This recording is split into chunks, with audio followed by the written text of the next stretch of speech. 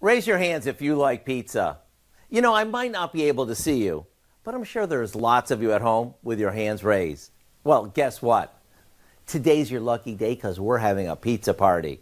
Instead of serving up the same old cheese pie, we thought it'd be fun to make a beefed up pizza that is nothing short of spectacular. We start by sauteing some ground beef along with a bit of garlic until no pink remains.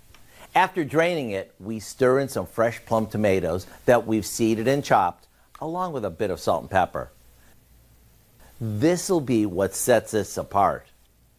Next, we roll out a store-bought pizza dough. You could even use a pre-made pizza shell, or, if you're watching your carbs, a cauliflower pizza crust.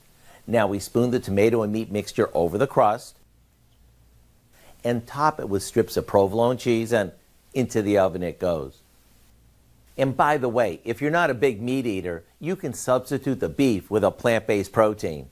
Once the crust is golden and the cheese is melted, all that's left to do is cut it into wedges and dig in.